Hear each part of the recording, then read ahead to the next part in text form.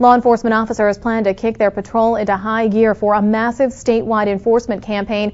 And if you're out on the roads, well, it could affect you. SNN Local News 6 reporter Jessica Jordan explains. Law enforcement agencies want to send one message to drivers: buckle up or face a hefty $116 fine. We have to take it seriously, and there's just too many people dying because of this. Charlotte County deputies will hit the streets scouting for drivers who aren't buckled up as part of the statewide Click It or Ticket campaign, which runs through March 15th. Law enforcement hope this mass crackdown on drivers will help save lives. In most cases where a vehicle flips or rolls, you can't change the laws of physics.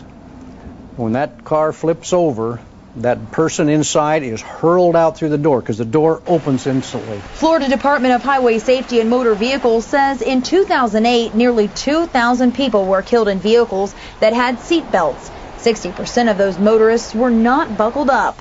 Deputies say this Click It or Ticket campaign works. These days, nearly 82% of Florida drivers buckle up. It's the minority who continue to put their lives at risk, making up nearly 3 in 5 traffic deaths every year. People that go to the funerals of these people, and you look around, no seatbelts. And it's tragic, you know, that didn't they get the point? Jessica Jordan for SNN Local News 6.